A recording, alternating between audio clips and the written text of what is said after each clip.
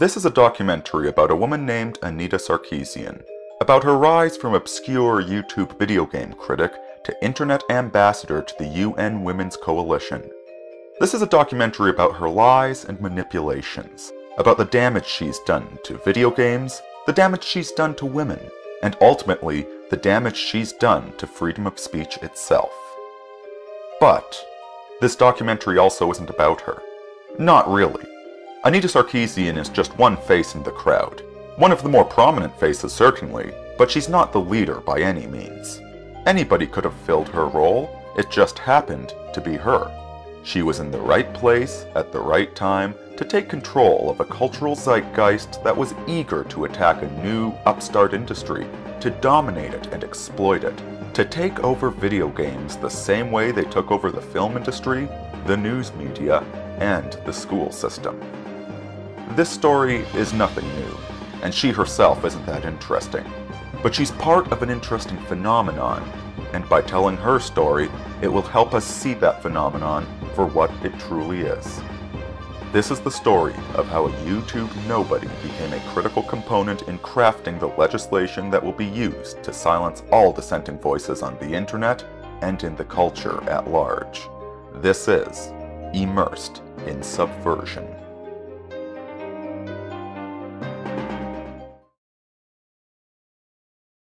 In considering Sarkeesian's rise to power, it would be derelict not to start out by considering the video series which propelled her into the spotlight. Her feminist frequency series, Tropes vs. Women. In this particular project, which I'm calling Tropes vs. Women in Video Games, I'm going to create a series of 5 videos that look at and deconstruct the most common and the most stereotypical representations of women in games. Despite only producing a handful of videos averaging 20 minutes apiece, her critiques have provoked hours worth of disagreement from bloggers and YouTubers frustrated by what they would argue is a misrepresentation of video games. Both men and women have responded at length, demonstrating that her critiques have often ignored the context and the artistic intent of the game's creators. Is literally as stupid as saying games where you can fall to your death. You're actually being invited and encouraged to fall to your death. The male characters are just as sexually and physically objectified in video games as female characters. Built like Greek statues and chiseled to the core, dripping in sweat and blood and dirt, wielding a gun, muscles bulging in skin-tight t-shirts. Yeah, great cosplay, that's all. Yeah, exactly. The reason I ask is because when it comes to strong, confident, sexy female characters in gaming, there's quite a split with the feminist vote. And in the case of the intentionally hypersexualized character Bayonetta, one feminist's embodiment of female empowerment is another feminist's oppressed fucktoy worthy of sex shaming. These videos have disproved her claims in a multitude of ways, but there's a simpler way to break down her arguments, identifying the 4 major categories of error that she repeatedly falls into. The outright lie, the lie by omission, manipulated evidence, and the double bind. Despite describing herself as both a researcher and a longtime gamer, Sarkeesian repeatedly brings up facts to support her arguments that are blatantly false. For instance, in her critique of this famous video game series, The Legend of Zelda was inspired by its creator, Shigeru Miyamoto's memories of exploring streams and caves as a young boy growing up in Japan. Intent on finding misogyny in a man's memories of his youth, Sarkeesian said, Now, I grew up on Nintendo. I've been a fan of the Mario and Zelda franchises for most of my life, and they'll always have a special place in my heart. But it's still important to recognize and think critically about the more problematic aspects. It's disappointing that even with her moments of heroism, Zelda is still damseled. The damsel in distress is not just a synonym for weak. Instead, it works by ripping away the power from female characters. Distilled down to its essence, the plot device works by trading the disempowerment of female characters for the empowerment of male characters. Except, Zelda had already been the protagonist of her own game, the appropriately titled Zelda's Adventure and Zelda, the Wand of Gamelon. When this was brought to her attention, Sarkeesian's producer, John McIntosh, responded by saying that these games didn't count because they were released on the CDI, a very unpopular game console. But this didn't stop her from using another CDI game, Hotel Mario, as an example in her video Women as Background Decoration. Haha, here's the problem. Too many toasters. You know what they say, all toasters toast toast. Then there is the case of Bayonetta, whom she describes as the overly sexualized adolescent male fantasy that which might seem accurate upon first viewing, until you realize the character was designed by Mary Shimazaki, a woman. Rather than a male fantasy, Bayonetta is the realization of a female fantasy, the exact same fantasy which sells fashion magazines and has popularized pole dancing as a means of physical fitness. The power of looking sexy. But admitting that some women enjoy looking attractive doesn't fit with Sarkeesian's narrative, so the designer's sex is never mentioned if she even knew it in the first place. Time and again, Sarkeesian outright lies about the video game she's critiquing. She's either an incompetent researcher or a biased ideologue. 2. The lie by omission. Despite promising an in-depth examination of how tropes in video games depict women, Sarkeesian will often omit crucial details which are needed to understand the context of the events she criticizes. In discussing the supposed dehumanization of female characters, she says, their status as disposable objects is reinforced by the fact that in most games, discarded bodies will simply vanish into thin air a short time after being killed. To a non-gaming audience, this sounds outright sinister. But the reality is nothing of the sort. The dead bodies disappear simply to save on memory. It happens to both sexes, as well as to any other items which are left lying around. Her implication that this is a deliberate choice by the developers only serves to mislead the non-gaming public. Later in the same video, she plays a clip from Fallout New Vegas where she shows the consequences of killing one of the in-game characters.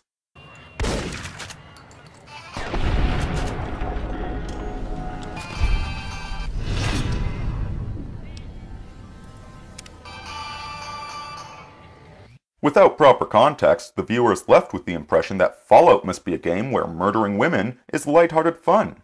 On the contrary, what you're witnessing is the result of a simplified morality meter, meant to simulate the public's perception of you in a rough-and-tumble frontier world. Commit crimes, and you will be hated. Perform good deeds, and you will be loved. Save the entire town, and then get into a drunken knife fight, you'll be a good-natured rascal. All that this clip truly demonstrates is that morality meters can be broken by the player if you go out of your way to do so.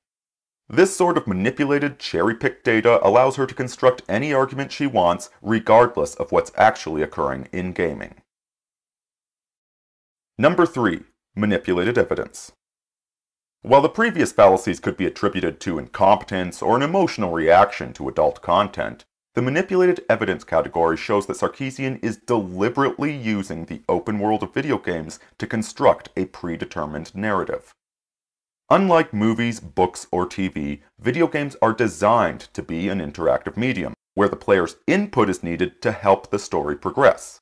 They try and simulate reality as realistically as they can, but no game is going to be as creative as a player when he or she attempts to break the game. In other words, it is always possible for a player to go off script and create farcical results.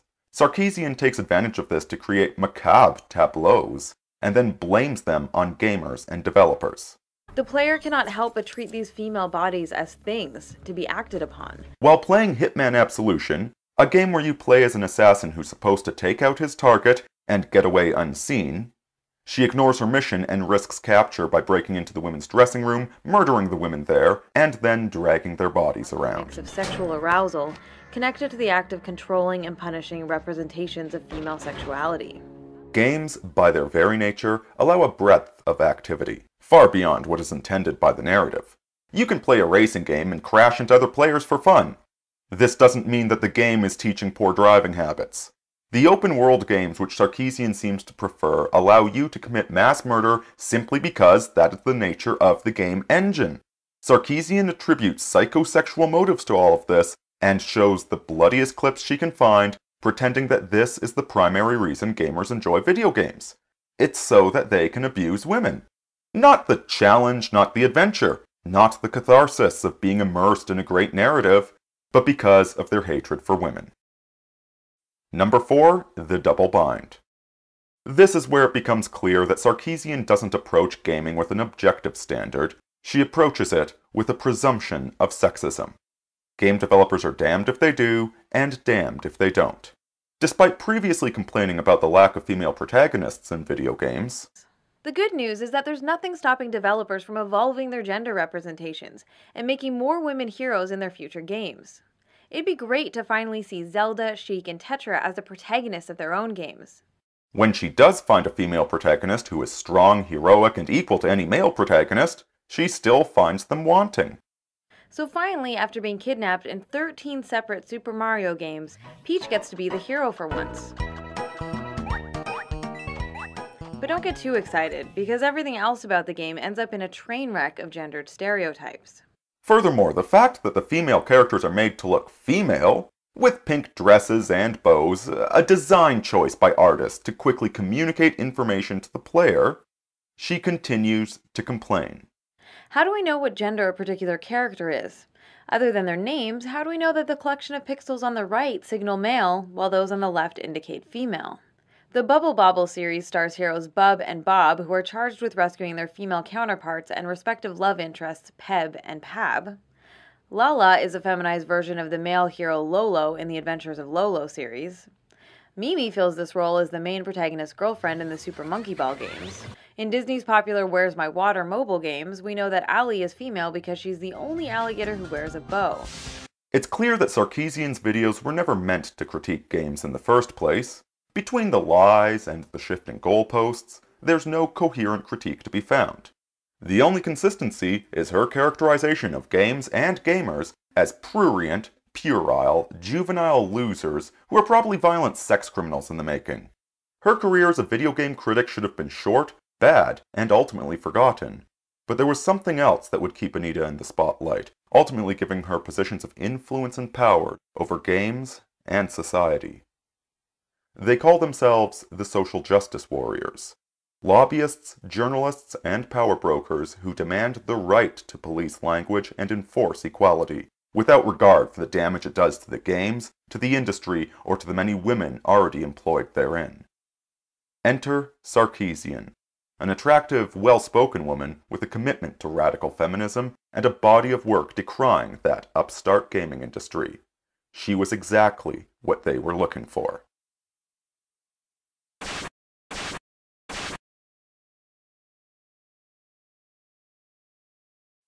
In 1971, a community organizer by the name of Saul Alinsky published a book titled Rules for Radicals.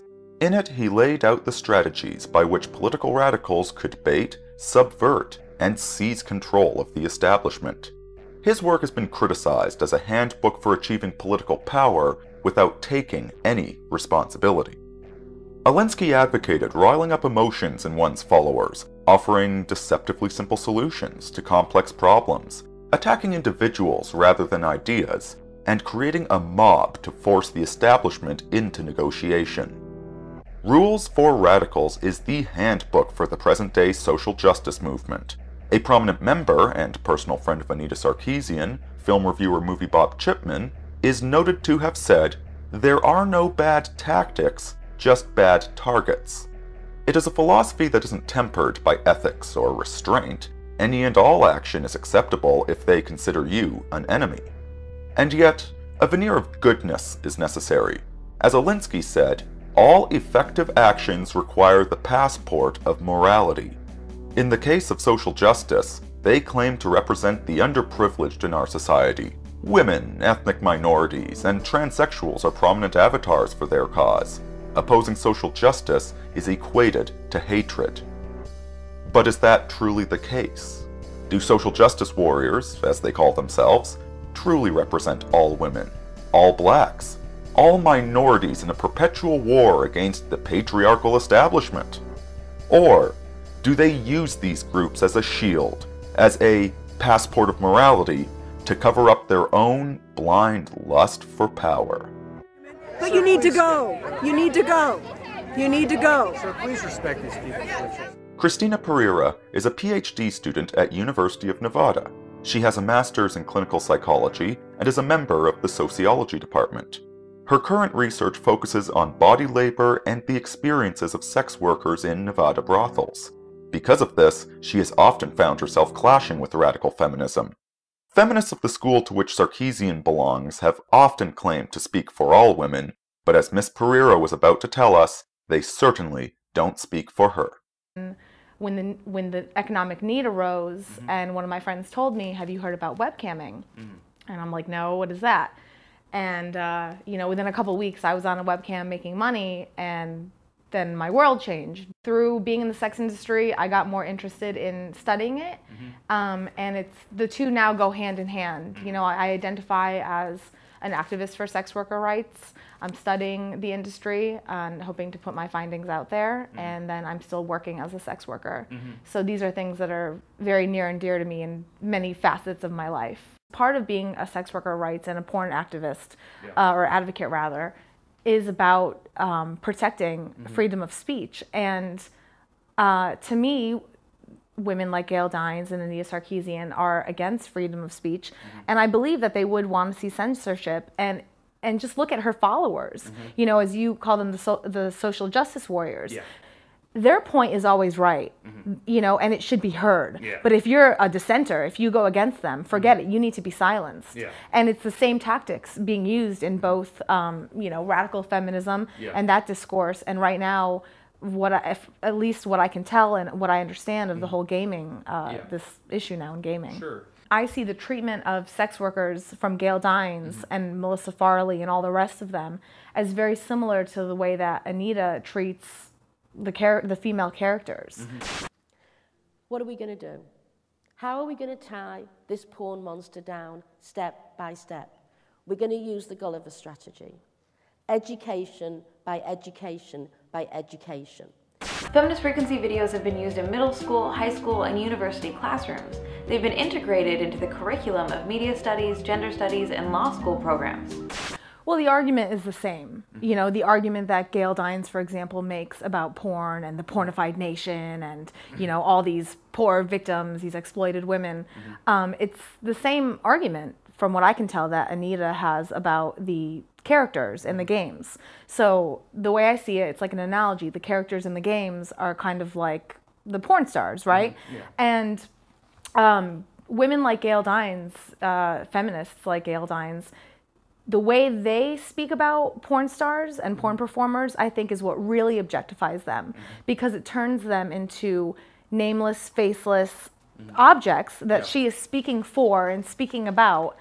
And if they try to turn around, and I've seen this on Twitter and with protests, and say, no, you're wrong about us, and hear my truth, she just says, well, you have a false consciousness. Commercials targeted at girls heavily focus on teaching child rearing, homemaking, domestic work, popularity, self-image, and an obsession with beauty. This restricts their imagination of what women are capable of and prioritizes appearances over intelligence. Now, what happens to young girls is when they are developing their sexual identity, what they learn is they have two choices, either fuckability or invisibility. Gail Dines is a professor of women's studies at Boston's Wheelock College who has been waging an anti-porn crusade since the mid-'80s. She is open about her desires for censorship, describing pornography as a public health issue so as to justify laws governing what sorts of pictures and videos adults are allowed to purchase. One topic that continually crops up in her lectures, as well as those of Anita Sarkeesian, is education. They start with the assumption that all behavior is learned, and that the path to utopia is re-education. Control the media, control the schools, control all of the information people are allowed to consume, and they'll be able to put an end to violence, misogyny, and inequality. Anybody who disagrees with them, whether it's women in the gaming industry or sex workers who enjoy their profession, is said to have false consciousness. So false consciousness is it's a Marxist theory, and basically it says that the people have been dulled and dumbed into submission, the workers, you know, the proletariat, and they think that they're happy, or, you know, they're just not aware. They haven't had their consciousness raised yet. So they're under this false consciousness because they have yet to embrace, you know, the Marxist principles that would essentially save them from that, which is exactly what we see now in feminism. You know, it's, I'm a tool of the patriarchy. You know, I'm a sex worker and I choose to be, but no. I really am just a tool of the patriarchy and I have no idea and I've been brainwashed. So that's what false consciousness means. Of course, the social justice movement doesn't restrict their advocacy to just feminism. They've recently coined the term intersectionality to describe their obsession with race, class, sexual orientation, and any other criteria they can use to label people. It's a term that Jason Miller is all too familiar with. Miller is a game developer from Detroit, and a prominent member of 2014's consumer revolt known as Gamergate. He started the Twitter hashtag #NotYourShield as a protest against this intersectionality. He argues that people can speak for themselves. There's this thing called Gamergate, and it was about ethics in games journalism. Some people were trying to steer the topic towards identity politics, and I created a hashtag for people that were actually concerned about games journalism called #NotYourShield, and that's for all the minorities, women, people of all different backgrounds that these people are claiming to represent, to kind of say, hey, we actually do care about the ethics in games journalism thing here. Let's talk about that a bit. That's what #NotYourShield is really all about. It's about all these people speaking for themselves. Like sometimes from the social justice work community, I've gotten questions like, well, so-and-so happened, this person disagreed with this person about trans policy or whatever. Why didn't you step in? I say, well, because I allow everybody to speak for themselves. I have that belief that every human being can speak for themselves and their experiences. I cannot speak for a trans person better than a trans person can speak for themselves. I interacted with feminists that they couldn't understand. They literally could not put it together how a PhD candidate could be a prostitute, could be a wife, could be an intelligent woman, you know, and could own a dog and an apartment and have a normal life, you know, because I wasn't sitting on the street with a needle hanging out of my arm.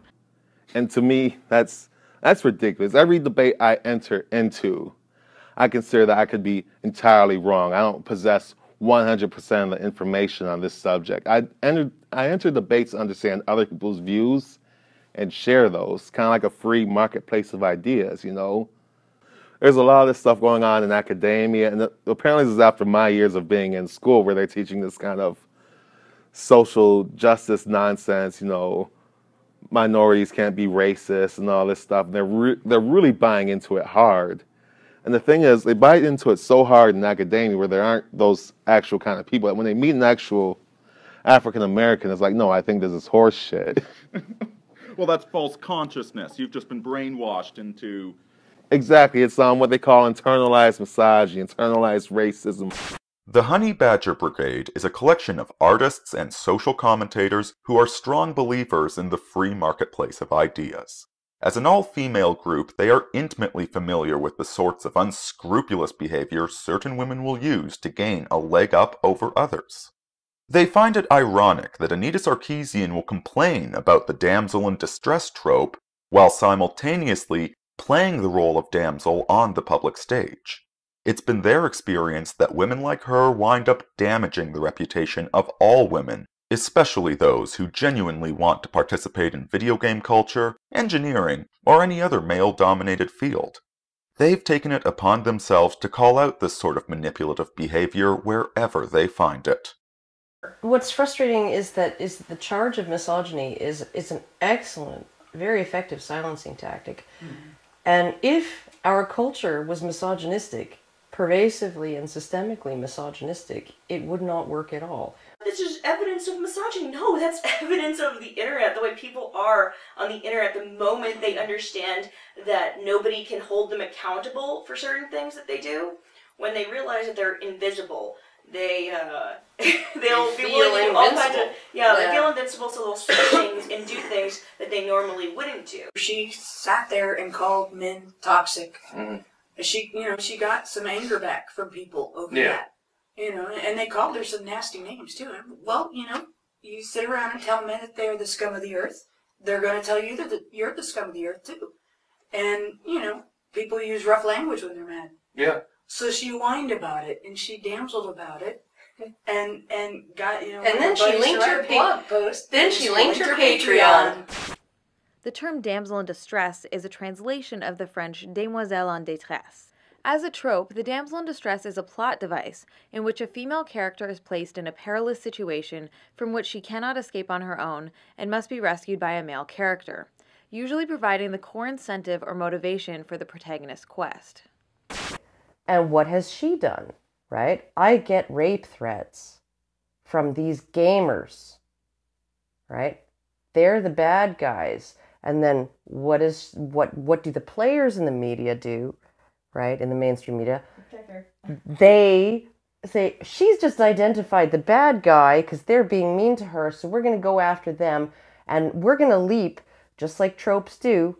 They take you from A to Z in 1 nanosecond, right? You don't have to link any of the no fact-finding required, right? It's an emotional punch. It's a shortcut. That's all you need to know, because you just know it's wrong. And she uses that every time she highlights one of these threats, and the media goes after and attacks gamers as being the source of these threats. Then she's manipulating, she's exploiting that trope. The tropes exist for a reason. They exist for a reason because they work. They work because they've been with us for so long, right? They've been with us for so long that we don't have to think about them. You see a man kicking a dog, he's an asshole. You see a man beating a woman, he's a douchebag, right? Or worse. And I mean, they're just instant judgments that we make. Yeah. Right? And if we were a misogynistic society, they would not be effective. It's not just a matter of the social justice movement using women and minorities as a shield to justify their behavior. They also need a scapegoat. And according to them, the most wicked intersection of intersectionality is where white, straight, and male all come together. These are the head offices of the patriarchal conspiracy theory. One of the people who resides at this corner is Paul Elam, founder of the website A Voice for Men. Passionate in his beliefs, but moderate in his views, he spearheads the men's human rights movement. He defends those who've been unjustly accused under the Violence Against Women Act. He advocates for equality between the sexes and equity in divorce courts. To any sensible person, he might be mistaken for a feminist. But it's been the feminists and their social justice allies who have been the most vicious in their attacks on him, both online and in the mainstream media. No matter how much evidence, no matter how many studies he collects, they will not listen to reason. I've encountered a lot of controversy. I've encountered death threats. I've encountered all kinds of opposition. I've encountered multiple hit pieces from the mainstream media who seek to demonize my work, and mainly it's because we take a stand against the feminist narrative. We think that feminists got it wrong in many ways, and that there needs to be corrections to that. Unfortunately, it's not very popular with the mainstream media, and certainly not very popular with social justice warriors.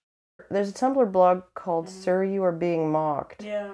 And he amassed a list this long of links to female mass shooters, women who kill men who reject their sexual advances, women who kill men who reject their romantic overtures, women who kill men, out of spite after being broken up with.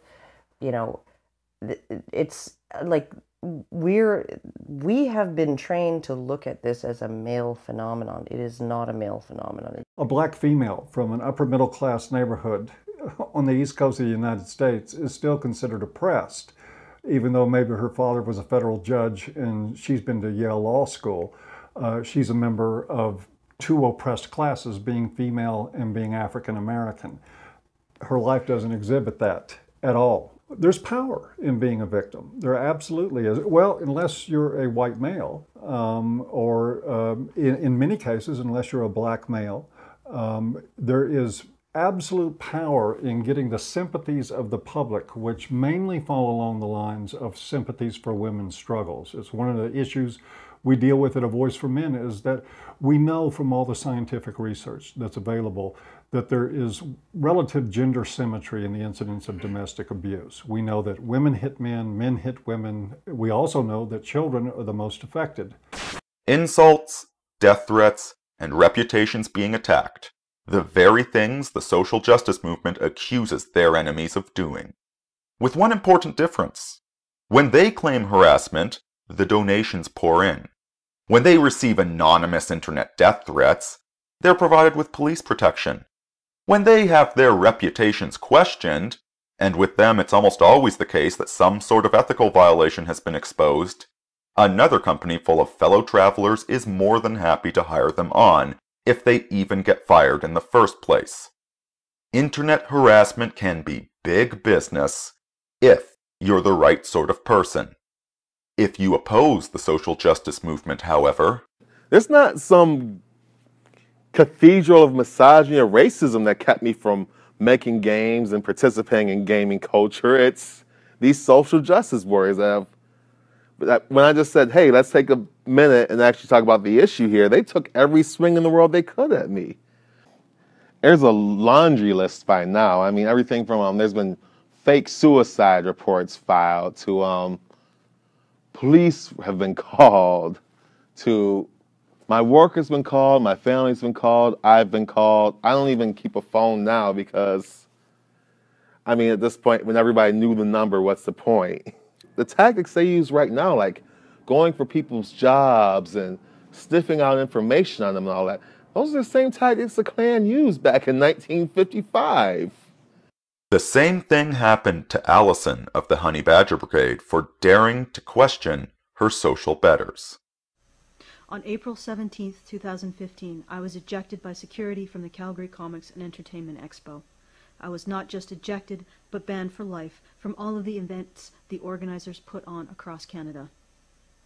I was ejected for allegedly harassing panelists at a panel where they brought up the topic of men's rights, and I politely requested to speak to that topic and was granted permission. I spoke out against being seen as a victim because I am a woman, and I was banned. Why is a woman rejecting victimhood so threatening? Because you need a damsel to have a villain, and having a villain justifies every act of war, every act of lynching, genocide, marginalization, bigotry, and hatred throughout history. This is the narrative that builds empires and controls populations and justifies persecution. This is the narrative that silences inconvenient truths. This is the narrative that is silencing the men and women of Gamergate, and this is the narrative that is silencing my friends. I will not stand for that. From day one of her feminist frequency campaign, there's been a figure who Sarkeesian keeps being compared to. 10 years ago, instead of video games causing sexism, they were blamed for causing violence. Claims which Sarkeesian herself has echoed on social media. It was a lawyer from Florida who became the figurehead for the media's attack on video games. He was the supposed enemy of the gaming industry, against which all gamers were united. We spoke to him to find out what his stance actually was, and to find out what he thought about Anita Sarkeesian. Well, let me say that if I were the Jack Thompson described at Wikipedia or certain gaming sites, I probably would have killed myself a long time ago, which might have been construed to be urban renewal. But what I did as an attorney when I was still an attorney was to forge a civil litigative remedy for this problem that we're talking about, and that is the sale of adult or mature-rated entertainment products to kids. Sure. The question is, am I in favor of censorship? Do I want to limit the First Amendment? No, I do not. The bright red line for me has always been that adult entertainment should be available to adults. Under the First Amendment, they can get it. Yeah. But because young brains are literally different structurally and functionally than adult brains, there is a neurobiological basis for my concern. So when it comes to the satire that's evident in Grand Theft Auto, 13-year-olds don't really get satire. They get the violence. So that brings us wonderfully into the primary crux of the documentary, which is going to be the recent controversy surrounding Anita Sarkeesian. Well, based on what I've seen that she's done, she's very free with her opinions and doesn't seem to have a lot of evidence. She's got feelings about this. And, I mean, the death threats, frankly, I've seen her using as sort of a self-promotion thing, which kind of bugs me. She's kind of a hypocrite in that she's a feminist, but she's claiming, I think you can see in some of her emphases that she should be treated a little special. Yeah. So you got to make up your mind.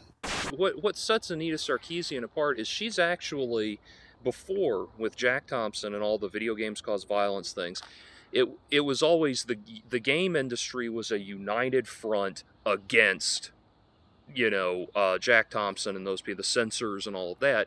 They were a united front. Now, the industry is very sharply divided. She has come at it not from the angle of video games cause violence, but video games cause sexism. You know what she is? She's a colonist. A colonist. And a cultural appropriator and an infiltrator. Mm-hmm. She's trying to claim something that's not hers as hers.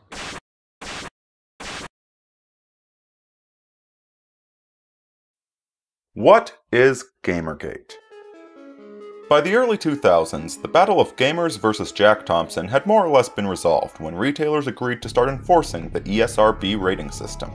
While there was still the occasional skirmish and misrepresentation in the media, gaming entered a golden age, exploring new technologies, writing more in-depth narratives, and blossoming into an industry worth $100 billion, a number on par with films and television.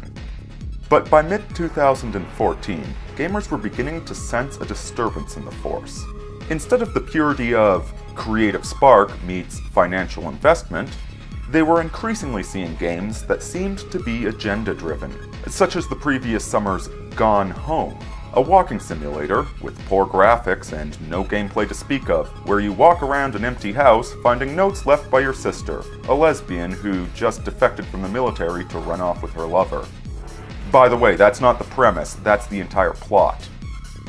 Despite this, it received rave reviews in the gaming media. Simultaneously, there was a growing push to end harassment in multiplayer games, which was dividing the community.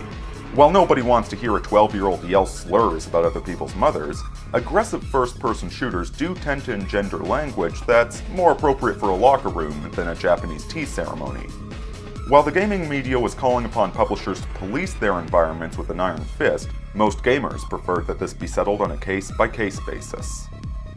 All of this came to a head in August when Iran Joni, the boyfriend of a game developer named Zoe Quinn, the auteur behind a game called Depression Quest, exposed her infidelity with at least 5 other men, all of whom worked in the gaming industry and the gaming press, many of whom had promoted her work after they slept with her.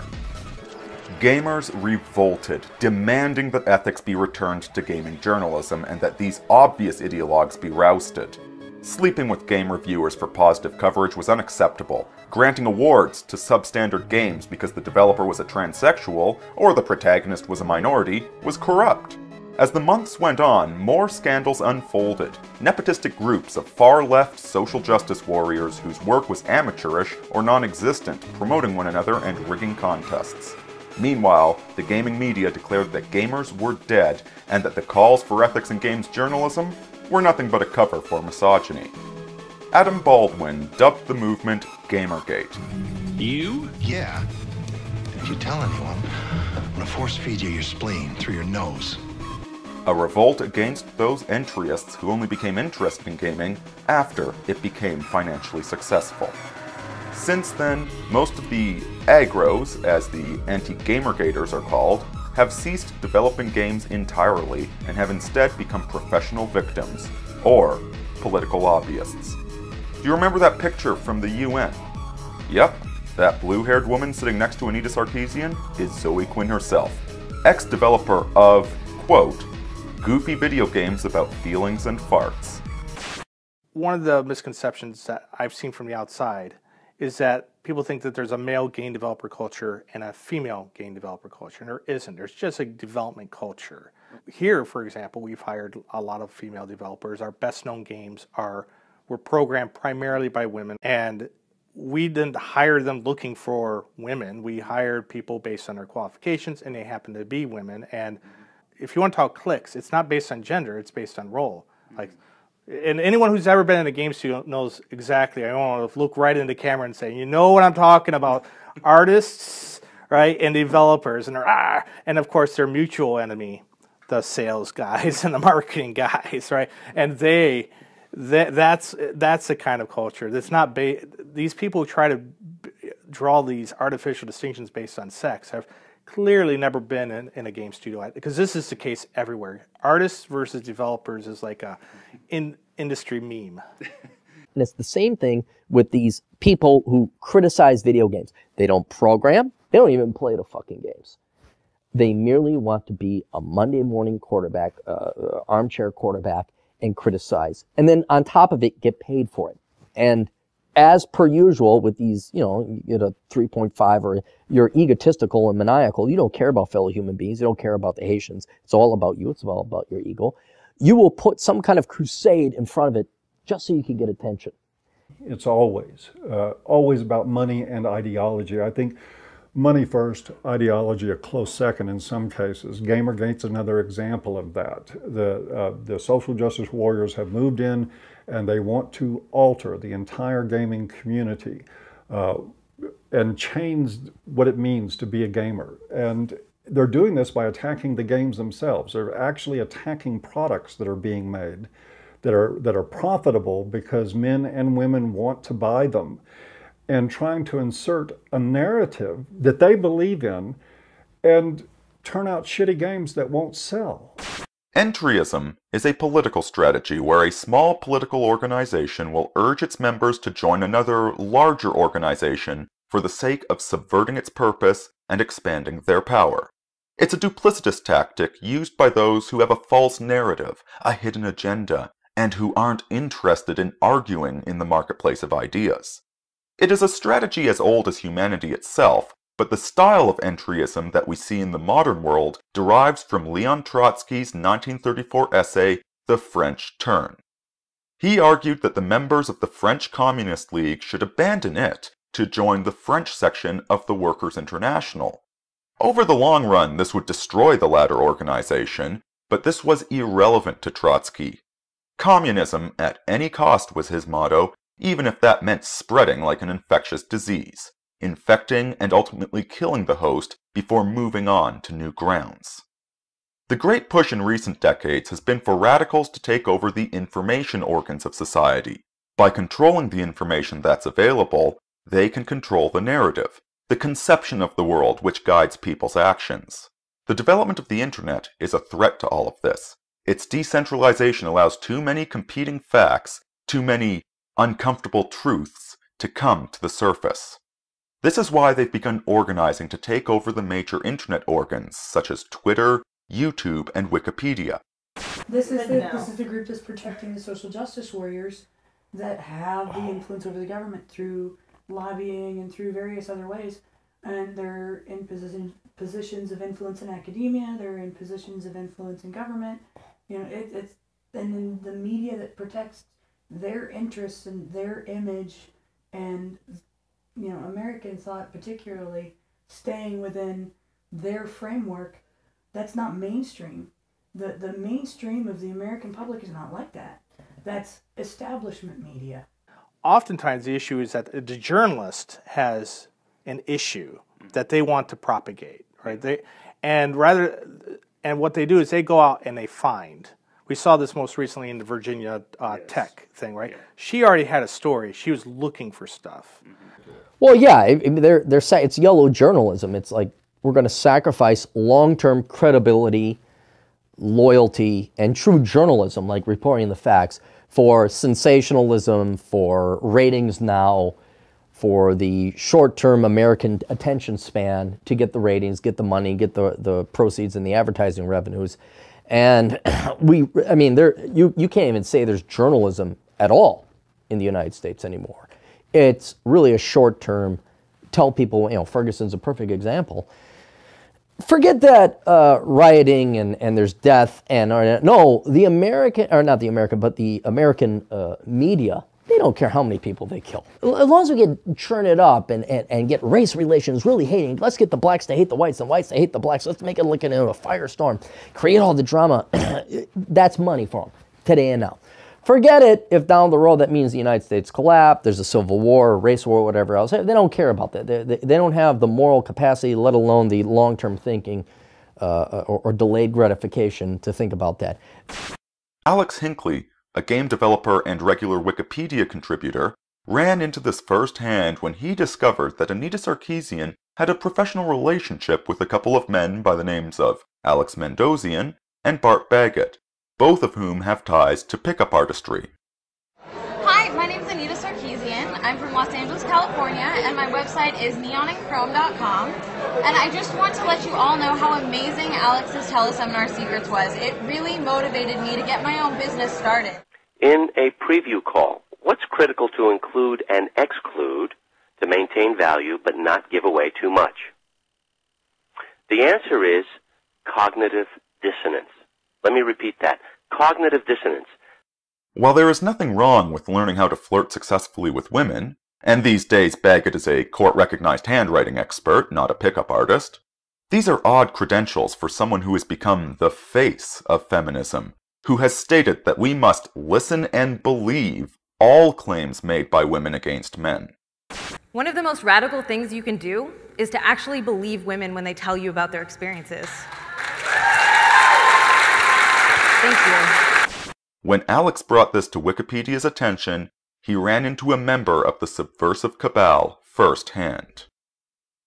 Well, I had become aware online after seeing some videos that she had previously worked with a man named Bart Baggett, and Bart Baggett was listed on a pickup artist directory for his work writing a book about, I guess, pickup artistry. I guess that's what you'd call it. The reason that she's been so successful is because of her work history and training with Alex Mandossian as a teleseminar expert and with working with Bart Baggett as an NLP expert, because it gives her a sense of being able to manipulate what people believe and what people think. So she's able to portray herself in the way that she wants to be portrayed, and that helps further her own goals. So after that, I went onto her Wikipedia article. And anybody can edit Wikipedia, but I've actually been an editor there since 2006. So I've had a long history of editing. I had over 1,000 articles edited. And I was reading through her article and I saw no mention of this. And I thought it was pretty important, because why would the face of feminism have previously worked with someone who is a pickup artist or is a pickup artist? It seems like a contradiction. Yeah. So what I did was, I knew that there was a lot of controversy surrounding her, so I didn't want to edit the article just flat out. So I went onto her talk page and I made an edit there, asking if perhaps this should be included in the article, and then I cited a source, which was an archived version of her own website.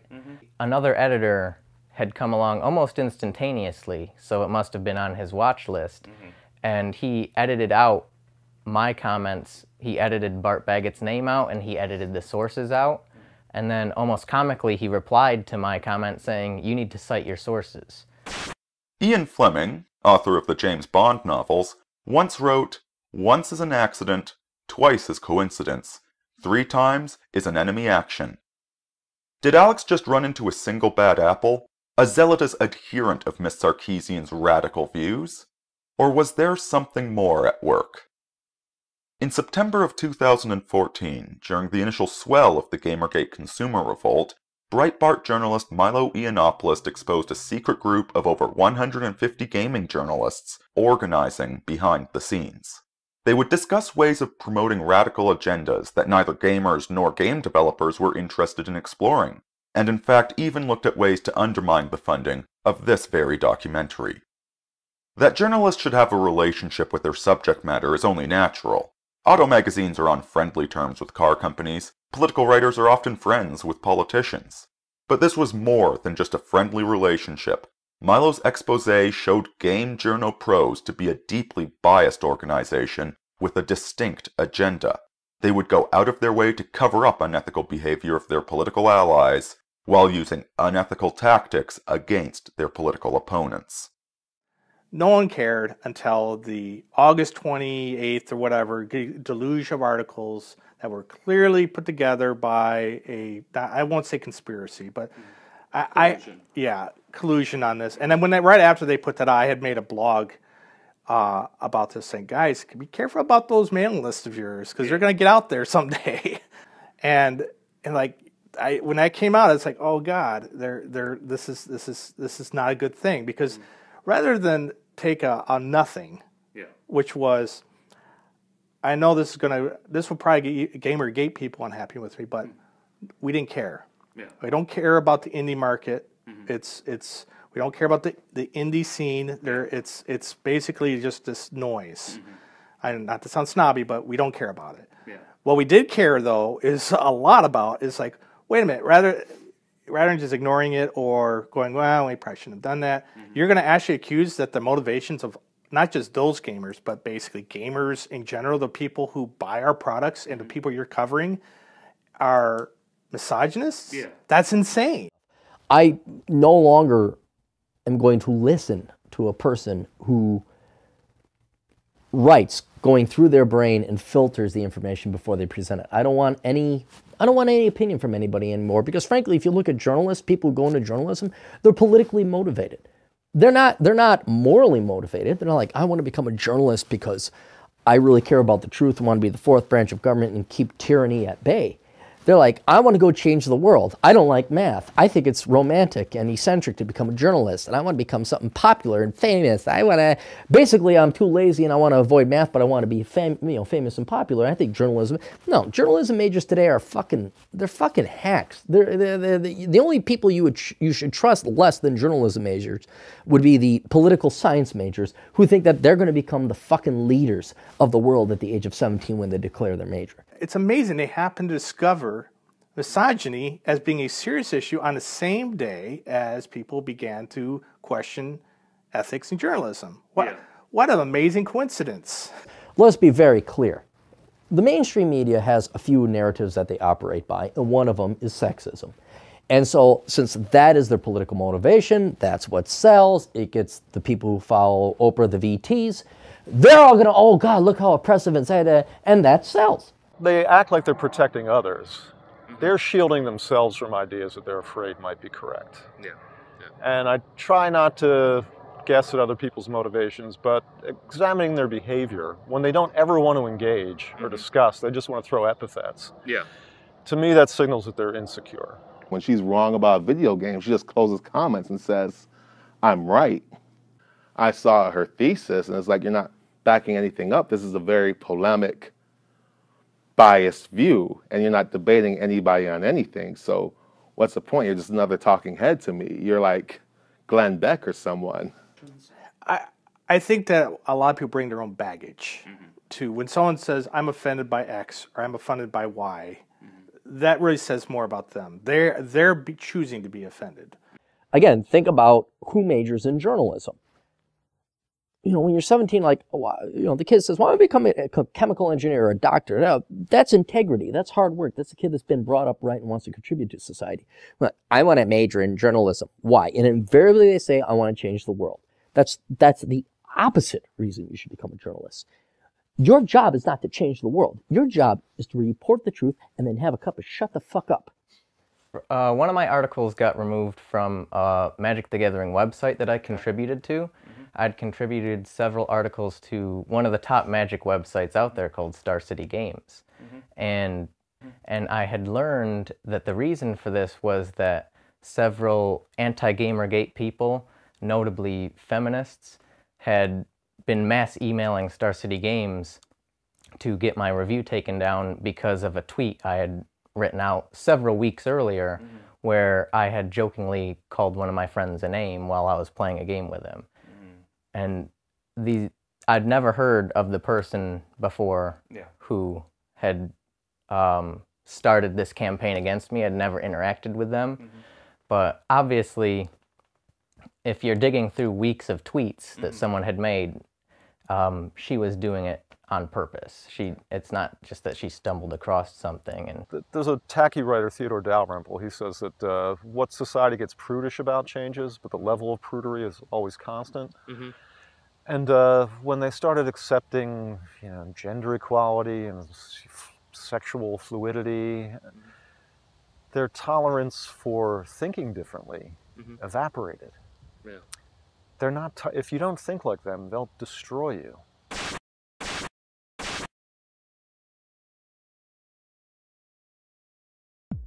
Third-wave feminism, progressivism, and social justice are just new monikers for a very old term: Marxism. Gaming is just the latest industry to be infiltrated and subverted by them. The underlying question is why? Why, if they have the superior culture, do they rely upon censorship and threats to push their agenda? Campus speech codes and violent protests?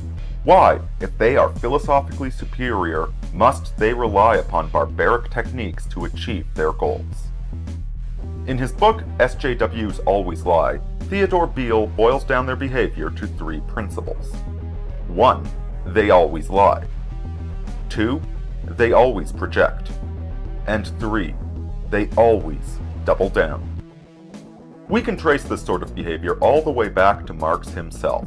As a child, he was anxious and domineering, never able to make friends. His own parents worried about his narcissism. As an adult, he was a lazy, spendthrift drunkard who allowed 3 of his own children to die rather than get a job, and whose poor parenting led 2 more into committing suicide. His economic theories were nothing of the sort. An economist studies reality and builds models to try and explain it. Marx projected his own meanness onto others and created a theory that would justify his own failures.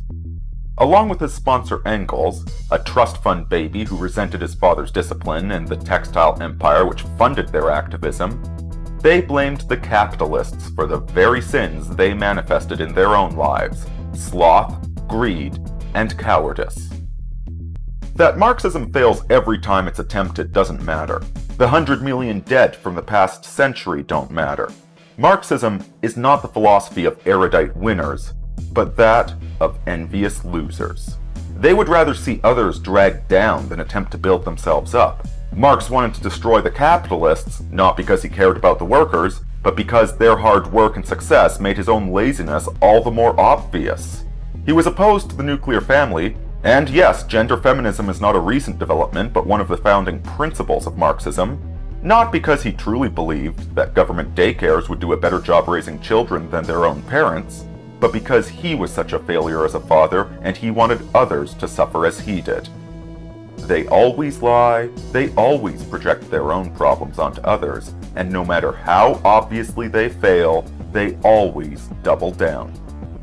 Now, of course, this doesn't describe everyone who gathers under the big umbrella of Marxist, progressive, and social justice thought.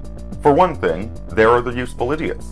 Those who are promised the spoils of war if only they'll fight on behalf of their Marxist masters. When their usefulness is used up, they're sent back to the plantation. Then there are the psychopaths, the scheming manipulators who recognize the Marxists for the fools that they are, but see them as an opportunity to gain power. Lenin and Stalin, for instance. Lenin seemed to be a true believer. After the October Revolution, he pushed for the sort of social norms that America would later see in the 1970s. Along with his economic policies, this nearly brought Russia to the point of collapse by the mid-1920s. Stalin, meanwhile, bided his time until he could seize power, and then revoked the worst of Lenin's policies. He wasn't interested in the ideology, he was interested in power. From its very inception, communism has been nothing more than the conceit of failed men projecting their own inadequacies onto the world. They seek out sex without taking on the responsibility of fatherhood. They desire luxury without hard work. They hold up the pretense of being scholars despite having no useful knowledge, and they promise their followers paradise tomorrow. It's always tomorrow.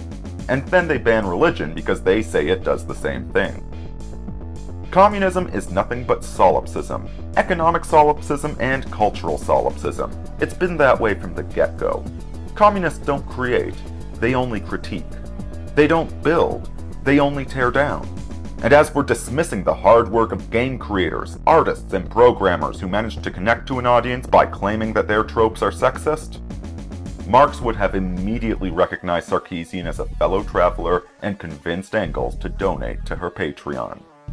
One of the biggest problems that we have, especially amongst the female anti-porn activists, and a lot of women in society, and this is part of the reason that the feminist narrative is so off right now, most women, per the Jungian archetypes, would go through the 3 phases of maiden, mother, crone. So the maiden archetype, and all women of every age have this archetype existing within their subconscious psyche.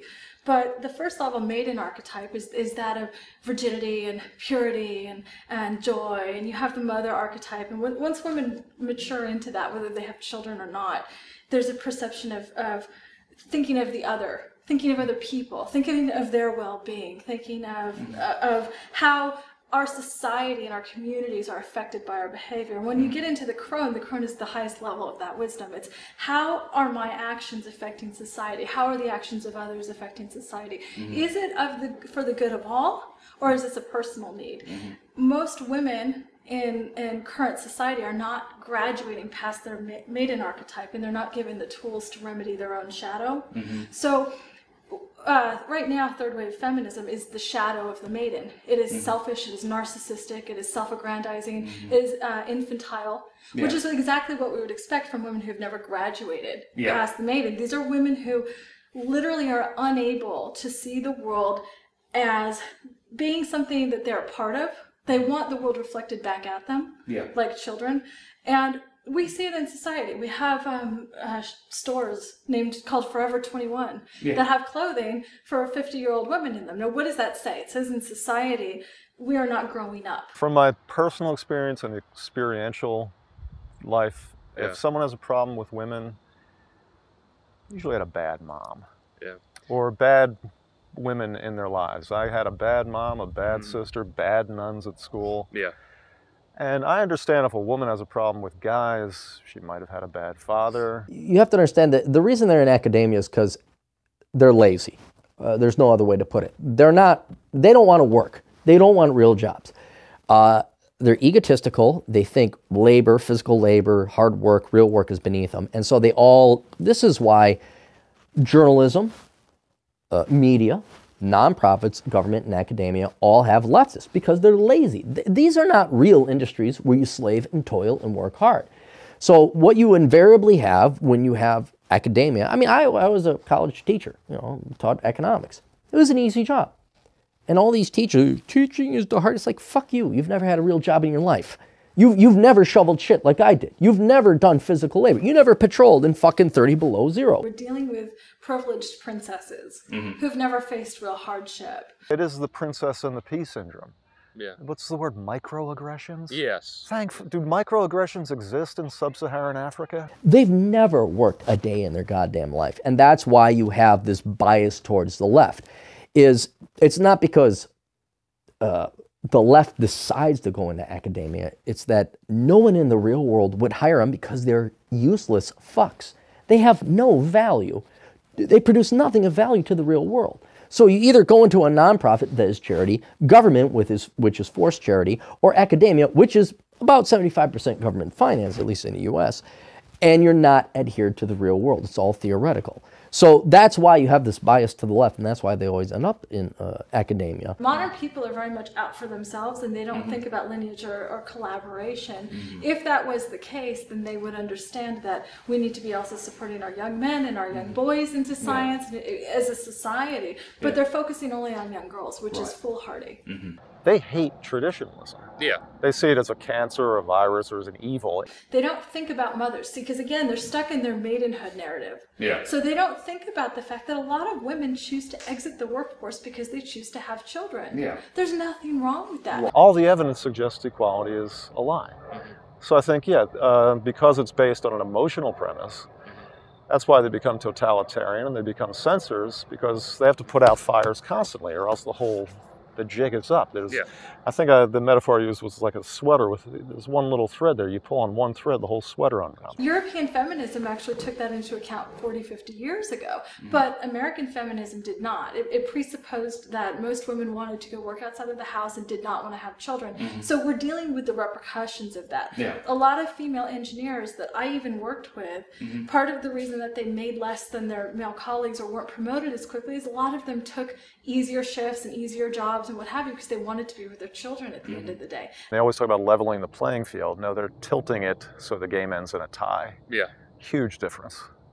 And they can't discern between the two. Maybe they're dumb or maybe they're just blinded by emotion. Don't want to hang out with them long enough to find out. They will always trade safety for like they want the safety and they will give up their liberty to do so. Why are these people, Marxists, social justice warriors, progressives, whatever you want to call them, so eager to kill the host they parasite off of? Western civilization, Christianity, the scientific method, due process, and the fundamental rights and freedoms of the individual? Why are they so eager to throw away the very protection that allows them to thrive?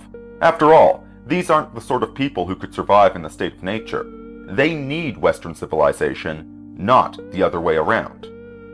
The answer is narcissism.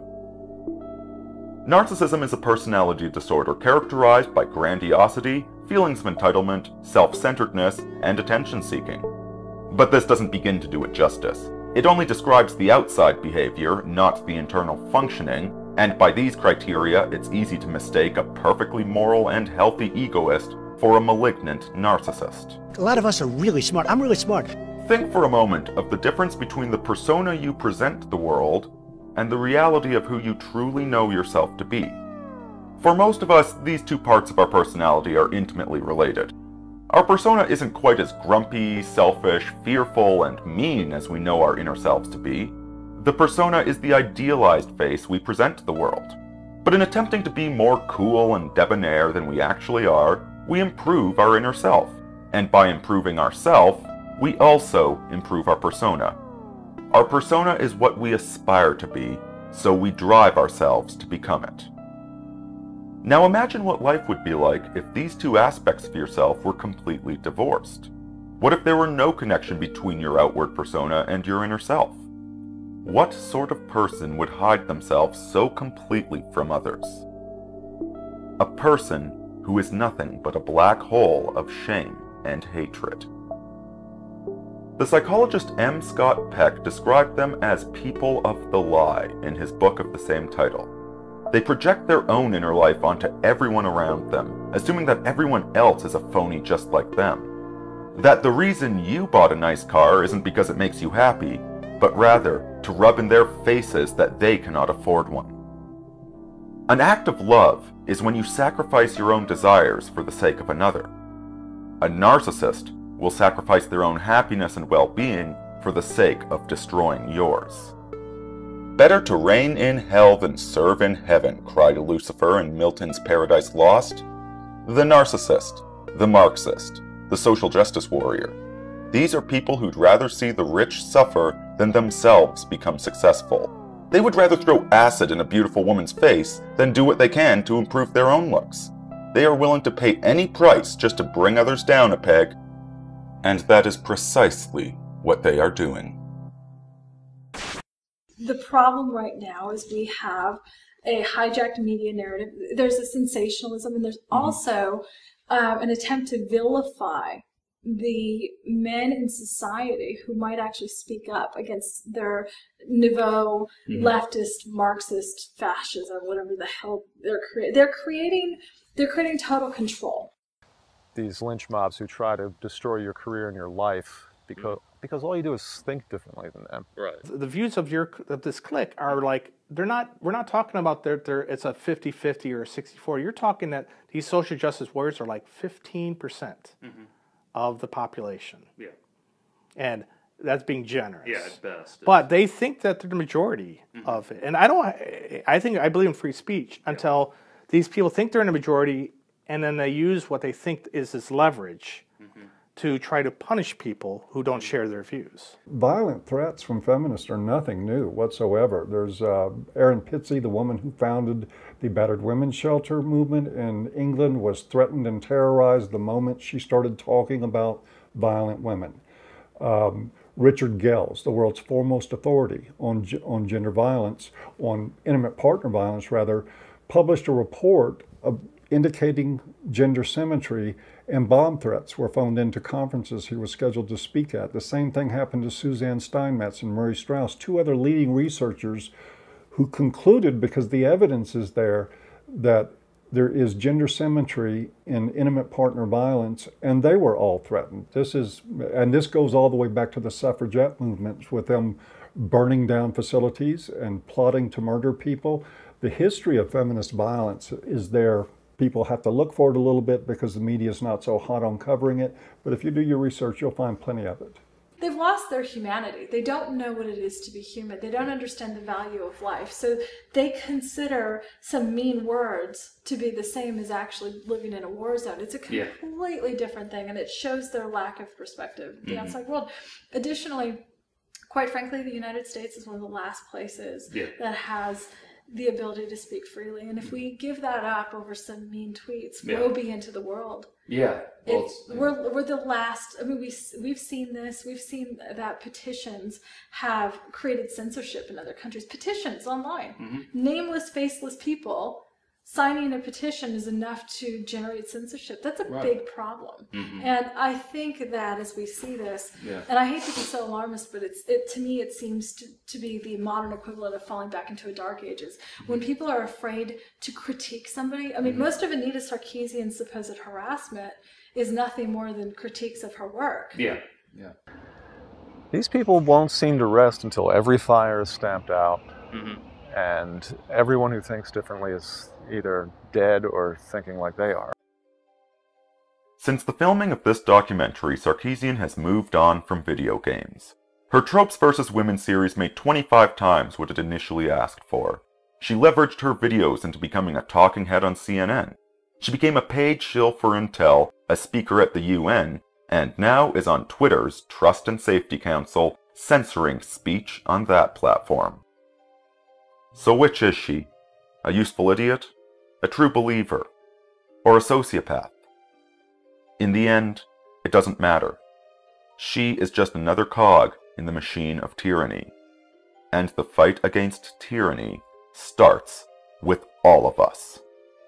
What does Gamergate even have to do with Anita Sarkeesian in the first place, other than the fact that her videos are getting coverage that they don't really merit? Anita Sarkeesian hijacked this. This had nothing to do with her whatsoever. So she hijacked it, and because she wanted to be a part of this narrative that male gamers, who she's been fighting against for the last 2 years, and it's been a big money-making thing for her. We're not going to really talk about the video games so much. We're not going to talk too much about the criticisms of video games. We're going to talk mostly about the cyber mob and you know, how victimized you are. The story is that it's a story. It should just go away. It really should. But, as is the case of Gamergate, Gamergate is, you know, shining a light into just what a political bias, what fucking bullshit, and how it's that's what Gamergate is about. It's like, look, the corruption is the coverage. All of that bullshit.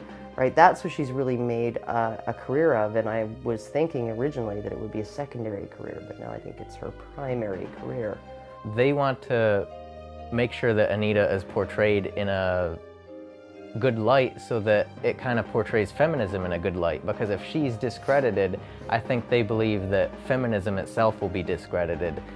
A lot of people may not know this, but feminism itself is a multi-billion-dollar industry. When you count domestic violence and rape advocacy and what's happened in psychotherapy, which I'm very familiar with the dominance of feminist ideology, even in clinical practice, it is a multi-billion-dollar industry, and there's a narrative of patriarchy theory attached to it. And that is the way it has to be. There's this assumption in feminist ideology that all men benefit as the result of patriarchy. Well, really historically, it's always been a very tiny group of patriarchs, and poor men, it's really socioeconomics. I mean, to break it down into anything else is foolhardy. And social justice warriors have sucked that up, and they moved right into the gaming industry with it. And now it's finally costing them. People who join social justice movements hate themselves individually and want to just erase that and obscure their own identity by blending into this sea of people. And they feel safe within this ocean or this mass movement. Yeah. And that's why I find typically the more socially oriented someone is, the less of an individual they are. Anita Sarkeesian could be anyone. Anita Sarkeesian was invented by these activist freelancers, in effect. Is that if it wasn't her, there's a zillion other people just like her out there. Yeah. They picked her so that they could get out their message. And the proof of that, she was willing to be a prop for Intel. Yeah. Right, to put a stamp on their initiative to have more diversity, which hey, I think is great. Yeah. But as far as I know, her videos are not about workforce diversity. They're about complaints about tropes. Has nothing to do with the workforce, but hey, if she can get paid, she'll do it. Yeah. So she's a willing prop for that sort of thing. Okay. I think that's, if not her, it would have been someone else. But really think about these people, and if that's the life you want to live, like, do you want to become a social justice warrior? Where you live in a delusional world, you hate life, you're too lazy to work at anything, and your sole purpose in life is to live off of other people. Is that the life you want? Because it's going to be miserable. It's going to be fucking miserable. And all you have to do is look, I mean, how many of these people, like, was it Zoe Quinn? But I read through several of their profiles. They all have mental problems. Like, it's on their wiki page or whatever else. Like, they have to have treatment, and they went through depression, and da-da-da. These are not people you want to envy. These are not people you want to become. These are the losers of society. These are women who want to be victims because they see that it's profitable. Yeah, yeah. Advertisers are abandoning them for the corruption, the journalistic corruption in the gaming industry is well documented now. It's out there for everybody to see. None of them have set foot, none of them are programmers. None of them actually make a freaking game. And if they do, it's dipshitsville. I mean, it's what was Depression Quest? Fuck me with a spoon backwards. What the hell is that? They made a miscalculation when they defined their enemy. They saw their enemy as being white male gamers. What they didn't understand and they didn't anticipate is that gamers are a very large, very diverse group of people. Male, female, every ethnic minority under the sun, multiple countries. So they thought, well, we're going to fight our enemy, and our enemy is white male patriarchy and video gamers. They hadn't kept up with the times. They actually didn't understand their own demographics. So you have a lot of females in video games. You have a lot of ethnic minorities in female games, and both. And you'll notice that in the Gamergate crowd, there's more diversity than in the anti-Gamergate crowd. The reason for that is that these are people who said, you're attacking our hobby and you're telling us that we're somebody that we're not. These people are so used to being in a hug box that when they get pushed back, they just collapse. They disintegrate.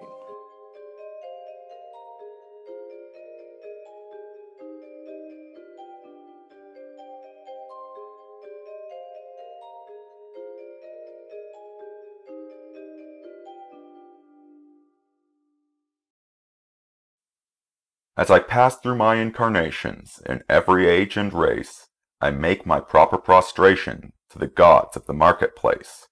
Peering through reverent fingers, I watch them flourish and fall, and the gods of the copybook headings, I notice, outlast them all. We were living in trees when they met us. They showed us each in turn that water would certainly wet us, as fire would certainly burn. But we found them lacking in uplift, vision, and breadth of mind, so we left them to teach the gorillas while we followed the march of mankind. We moved as the spirit listed. They never altered their pace, being neither cloud nor wind-born like the gods of the marketplace. But they always caught up with our progress, and presently word would come that a tribe had been wiped off its ice field, or the lights had gone out in Rome. With the hopes that our world is built on, they were utterly out of touch. They denied the moon was Stilton. They denied she was even Dutch. They denied that wishes were horses. They denied that a pig had wings. So we worshipped the gods of the market who promised these beautiful things. When the Cambrian measures were forming, they promised perpetual peace. They swore if we gave them our weapons that the wars of the tribes would cease. But when we disarmed, they sold us and delivered us bound to our foe. And the gods of the copybook headings said, "Stick to the devil you know." On the first Feminian sandstones, we were promised the fuller life, which started by loving our neighbor and ended by loving his wife, till our women had no more children and the men lost reason and faith, and the gods of the copybook headings said, "The wages of sin is death." In the Carboniferous epoch, we were promised abundance for all, by robbing selected Peter to pay for collective Paul. But though we had plenty of money, there was nothing our money could buy, and the gods of the copybook headings said, "If you don't work, you die." Then the gods of the market tumbled, and their smooth-tongued wizards withdrew, and the hearts of the meanest were humbled, and began to believe it was true, that all is not gold that glitters, and 2 and 2 make 4. And the gods of the copybook headings limped up to explain it once more. As it will be in the future, it was at the birth of man. There are only 4 things certain since social progress began: that the dog returns to his vomit, and the sow returns to her mire, and the burnt fool's bandaged finger goes wobbling back to the fire. And that after this is accomplished, and the brave new world begins, when all men are paid for existing, and no man must pay for his sins, as surely as water will wet us, as surely as fire will burn, the gods of the copybook headings with terror and slaughter return.